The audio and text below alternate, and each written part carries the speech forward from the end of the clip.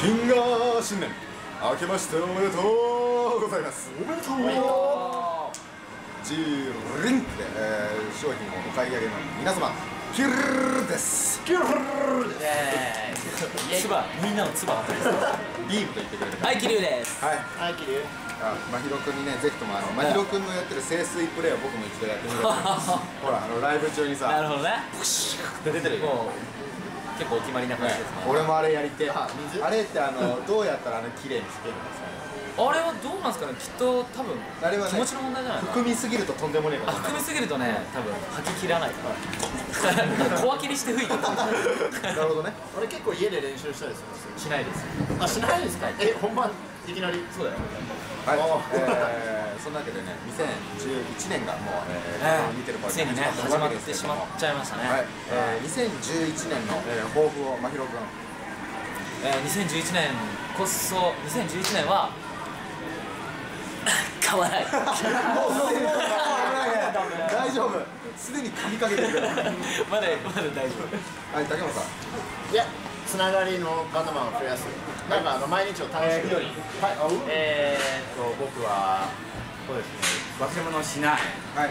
小学生。いけるとこまで行くぜ。おお。そして酒井君の。曲ストックを30曲ぐらい作っておきたいです。無理ですね。無理だね。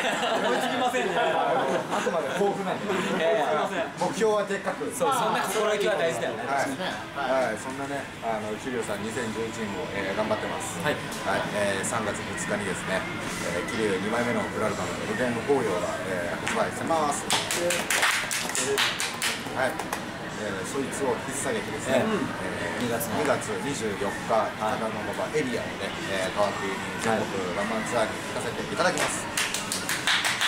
そして、千秋楽公演ですね。4月17日、赤坂ブレスでね、が千秋楽となっておりますのでね、ぜひとも足を運んでいただけたらと思います。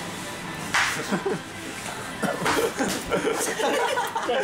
ょっと待って、なんかさっきからさ、僕のことを叩くのなんか楽しいみたいな。はい、まあね、生きがいだって。まあね、今後もね、楽しみをね、お客様にね、楽しんでもらえるもの、楽しみにしていただけるものをね、どんどん作っていきたい桐生さんなので、サプライズ&サプライズをこれからも大事にしていきたいと思います。ということで、桐生さんありがとうございました。